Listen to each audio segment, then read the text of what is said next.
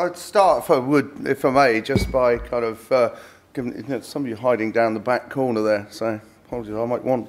Can you hear me without? You don't need the mic, right? So I can wander around. So I prefer.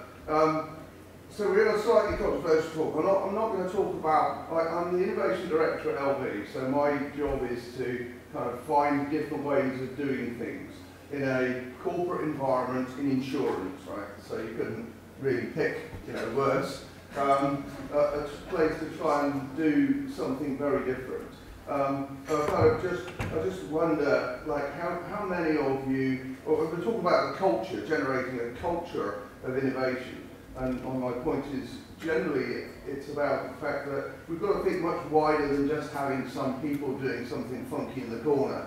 And I'll talk about some ways that we've done that a little bit, but I really kind of like some participation in your thoughts. So how many of you kind of think that innovation is a challenge, like to be different and change is a challenge in your organisations? I'm not quite sure what sort of organisations you come from. Do you largely kind of big-ish corporate type things, or okay?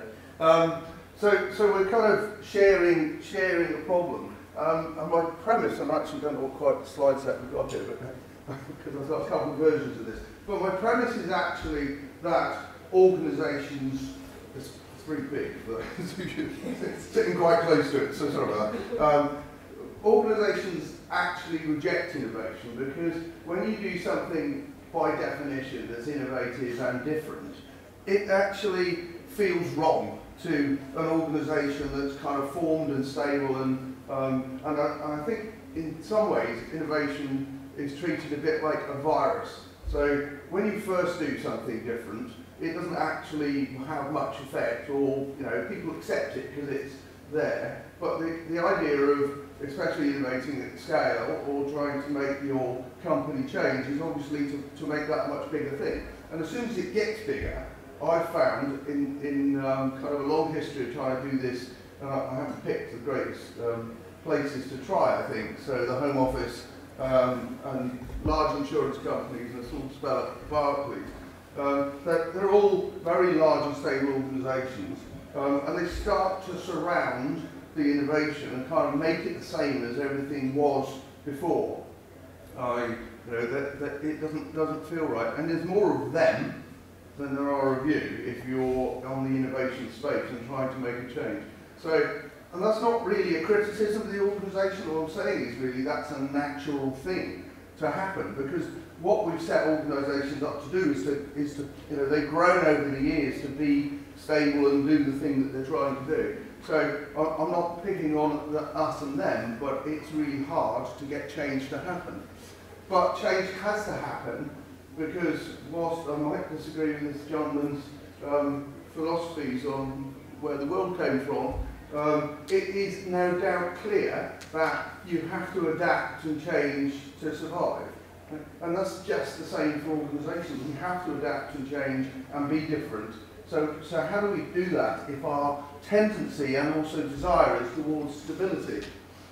So one of the things that we found, and I've run the innovation practice at LV, is probably, I guess you kind of mature your thinking, but it's probably the one place where I've really got to grips with kind of how do you do it as a sort of change function. And the main thing, I think, is that you've actually got to be doing innovation everywhere. It's not about really funky kind of new products, although it can be. It can be everything from what we call core innovation, which is innovating on the stuff that you do every day.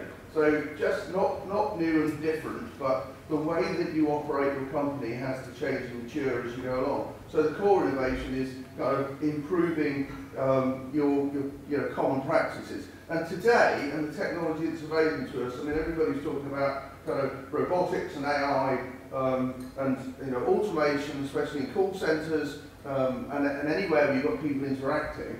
It's a massive opportunity to radically change the way that you do your kind of day-to-day operation.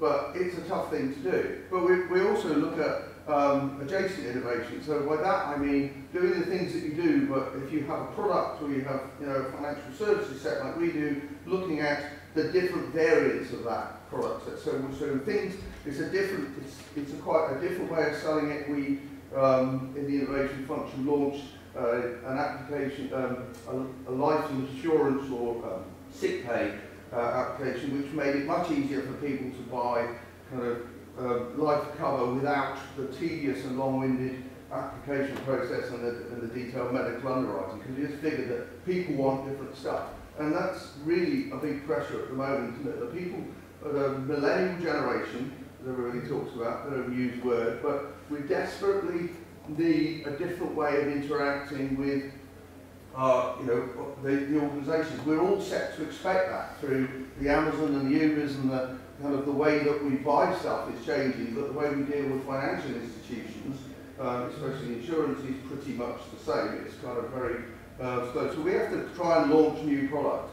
And then we look at disruptive innovation, and actually when we talk about like having a culture of innovation, even when you achieve that, if you achieve that, you're really unlikely to be able to internally generate truly disruptive innovation, I believe, because that's kind of the fundamental on turning the company over. Very few people have achieved that. I mean, Nokia were a really good example at one time in the past where they were making Wellington boots and realised that's not going to work, so let's do mobile phone. That's very, very rare. So in order to try and challenge the disruptive end of the spectrum, we kind of look outside the organisation. We work with people like Startup Bootcamp, who nurture the kind of startup, very early end of the startups. And we do it for two reasons. Not because we necessarily want to buy the product or the service or the new thing they do, but it's looking at the way they work.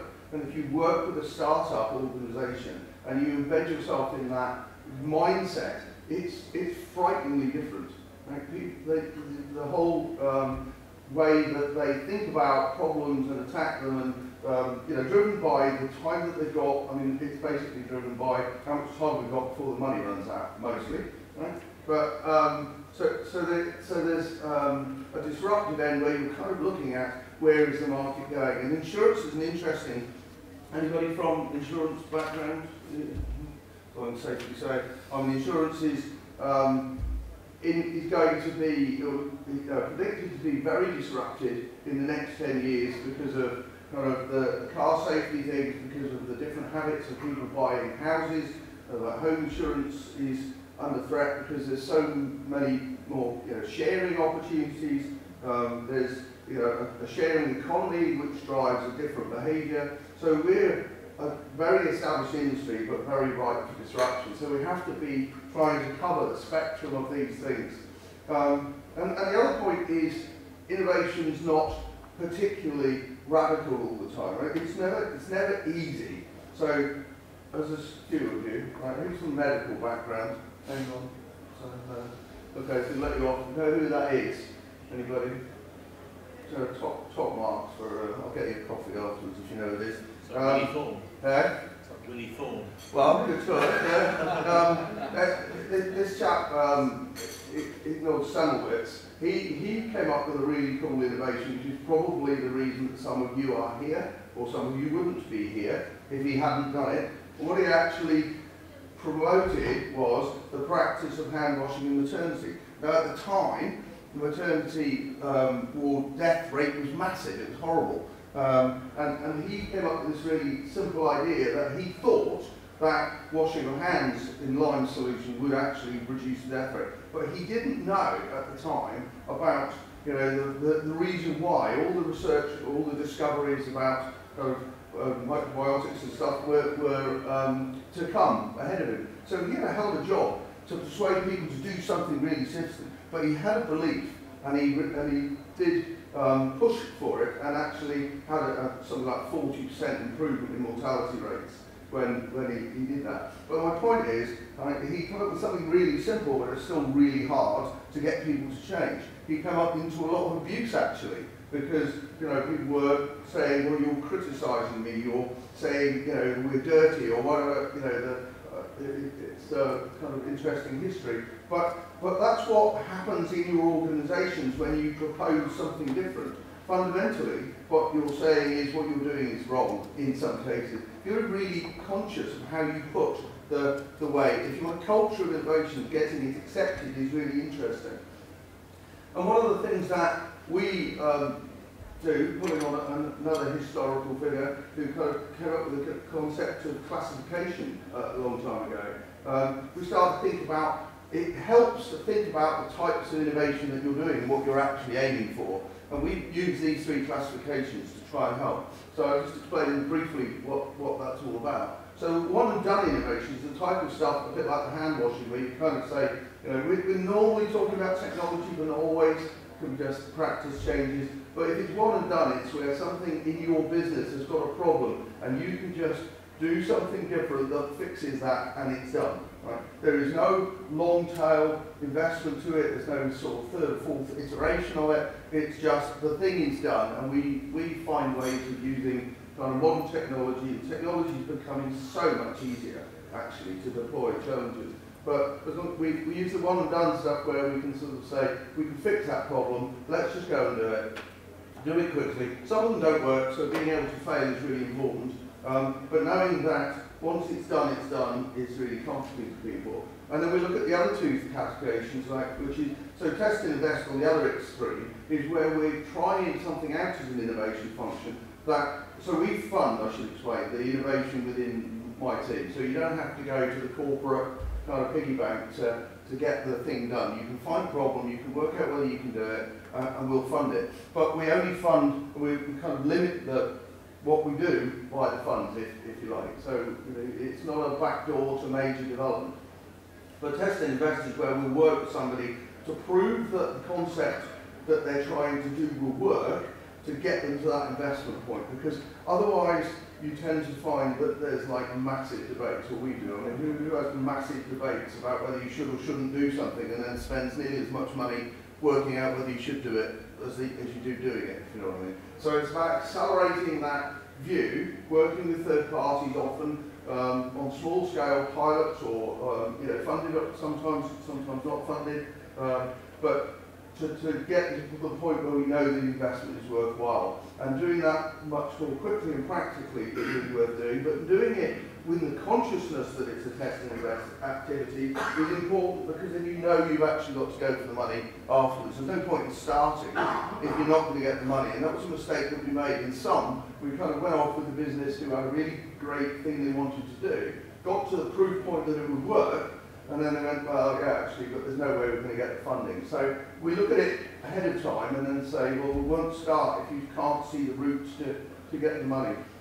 And the third one is in the middle of those two, where we can deliver something through the innovation function, which is the first version of an application that is definitely good to go live and works for what they want to do, but is only like, no, it might be for one department, as an example, and they need to do it for 100 departments or one product line to really improve something. And it's really worth doing, because you get the traction and the proof point, and it does make it easier to move on. And then it's a more gradual, longer term investment, where you set up a feature team to go and continue that. So it's kind of interesting.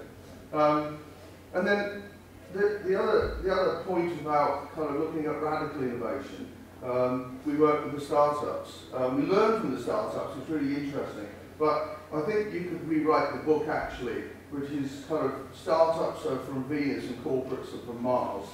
Because frankly, we absolutely murder most startup operations, because these guys, I mean, we work at Startup Bootcamp, they have 100 days to get from a concept to a viable product. Right? I can get some great ideas to come to the business and get a response that says, oh yeah, we can make a meeting in 6 weeks' time or something. And then that probably gets counted and moved. You know, we want different proof points. We send people as corporates 70 or 80 page contract documents or security documents, or the same stuff we would have sent to IBM or, you know, the big engineering firms who've got the resources to go do. These guys haven't got the resources to plan through that. You know, when we do this, but we start to look at, have to look at everything. If you want an innovative culture in your company, you've got to think about everything. Your security department, your sourcing department, the way you do this stuff quickly isn't just about building the tech or finding the right answer. It's about kind of having an ecosystem that actually allows it to work with your organisation. And we're pretty bad, I think, as a whole. And we can by no means cracked all this. So I'm just reflecting some of the challenges that you really have to go to get to a culture of innovation. And then you can build stuff. Technology is really easy, and there's just a million third parties out. I went to DIA in Barcelona, which is a whole conference about startups. There are about 60 startups there, and I left it thinking, frankly, there's anything that you could imagine that any company wanted to do, somebody out there doing it off the bat for you in a brilliant way, and there's great opportunities to change what you do. But when you get to, you know, I've got this idea and I want to release it, I want the change to happen. It feels like this sometimes. Right? The corporate culture, introducing new things, or the financing, or the change process, it's just like this. And you kind of say, so we've spent an awful lot of time in our innovation function trying to break down the barriers that are kind of the entry point. So work with your service introduction people, your kind of your business change people, your marketing teams, that you start working on the way that they do things, so that when the innovations come to them, it feels a little bit less like this. Sometimes there are people further down the road building the wall back up again, which is kind of why it's a bit of a challenge. And I think another point to make was that just because you create or do something that is fundamentally different and has a proof point, the culture of innovation is not as easy to generate, as in it doesn't necessarily mean that everybody will believe it off the bat. There are still a large number of people, I believe, in the Flat Earth Society. If there's any members here today, don't be afraid to admit it, but frankly, there are still people, who have that belief, right? And whatever evidence you might provide to the contrary that we need to do something different, there will always be a bunch of people who are kind of going, I don't believe it, I'm going to be fine. There's a whole variety of reasons for that. I was talking to people yesterday actually saying, one of the things you get is, well, maybe, but I'm retiring in 3 years and I don't really care. And that inhibits companies. So people talk about, obviously, like buy-in from the top, etc. And it is really important to buy-in from the top. But do you have buy-in to the fact that you need to have somebody doing some innovation somewhere? Or do you have buy-in to the fundamental point that you've got to try and change your company and do something different? And you'll get an awful lot of people who will group behind well, yeah, it's okay that we're trying something, but I don't really want to change, because they just don't believe. And getting people to believe are not, I don't want this to sound too negative from the point of view of kind of it's hard, it just is hard to get innovation and change to happen regularly. And you've got to remember that there's a lot of people just not going to be convinced by what you're saying. And I think one of the reasons for that is probably because when we look at our organisation structures, we measure people on doing what we did yesterday, maintaining the profits that we made yesterday, coming up with the KPIs or sticking to the KPIs, or kind of building on what we've actually done before. And that's, so it's a fair point, right? As an innovator, I go to people and go, oh, we should try this. They're going, I've got to maintain this, I've got to, I'm measured and targeted on doing what we did yesterday, and you're telling me to do something different, something scary, something that may or may not work. And frankly, if you don't know that it's working, if you know that it's fundamentally not got any risk in it, it can't be very innovative. But look at how you measure your departmental leaders and managers and people in your organisation. If you want innovation and change to happen, it's got to be in their objectives, it's got to be in their measures, it's got to be kind of part of the, their targets for the year and stuff, that kind of thing. That's not that easy to do, because organisational structures, especially if you're in a big or large, long-established organisation, are very heavily embedded. It's the ironwork of the organisation. And frankly, when you're trying to change that, you can't expect you can't expect that to be a simple process. So again, the whole point is that it's not good enough to just be innovative in a corner. You've got to think that actually what you're tackling is a pretty much end-to-end challenge. And really think about what innovative success and change means for your organisation. And one of the challenges that we find, and a lot of people find, I think, is that people want to measure innovation in the old way. So actually, did it make, you know, I'll be selling 10,000. We've launched some products, and I've referred to one before. Like one of our earliest innovations, a brand new product we wanted to put out, we were trying to find out whether 50 plus, which is funeral insurance in fact, is... Cheers. There's lots, so 50 plus insurance is generally the funeral savings that people do.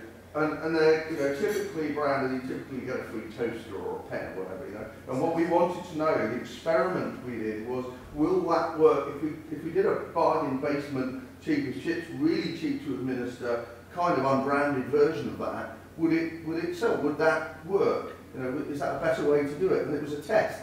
And when it didn't sell a lot, but it wasn't, people did buy it, but it was not necessarily achievable because of the marketing effort you had to put behind it. Kind of, you couldn't get it to people's attention, if you know what I mean, without the marketing investment. And that was kind of what we found out. And I'd say that was a real success in terms of we wanted to know. It'd been like lurking around as a board question for a long time, and we found out the answer. Right? But people went, well, that's not really successful because it didn't sell any. I knew it wouldn't. It was like, yeah, but that's not the point, right? So innovation and change is not about one particular thing, it's a whole mix of things. So think about, if you want to have a culturally endemic set of innovation in your company, what the success measurements of that are going to be. What are you actually trying to achieve? Whether you know, so we talk about changing culture, changing vocabulary. So in the 3 or 4 years that we've been doing the innovation group, the words test and learn and the words innovation and agile are very much accepted within the corporate mentality. It's not just as what we've been doing, but that's part of the success of an innovation culture. Getting people to accept that doing things differently, taking some risks, failing occasionally is kind of okay. Well, she's going to be another 5 minutes later, so you can tell me the 5 minutes ago. So I guess this is, you know, sort of last slide really, but if you are in the innovation, if you are in that role that is trying to change stuff for your company, then kind of just, it is tough and a lot of stuff gets rejected. And frankly, if you're not getting stuff rejected, you're not trying hard enough. Right? So everybody wants, especially if you're just starting out on how do I do this, you know, there's an awful lot of stuff, there's an awful lot of pushback, and there's an awful lot of things to think about that are much wider than the thing that you're trying to build. The tech is really easy nowadays. But I would say don't be disheartened by that, because it's fundamentally, you've got to continue to keep pushing the barriers in an innovation culture. Because if you do something and it works, and you change a way of doing something, and you just stick with that, then you're back to the status quo. Right? You're not being innovation. You kind of have to keep in that space where people are pushing back on you. And if you're not doing that, then you're not really kind of pushing the boundaries hard enough. So I'll just say finally, for all of you who are trying to do something different in your organisation, it's necessary, it's important for survival. You're really key to what your company's future will be. So you just have to keep going, and good luck with that.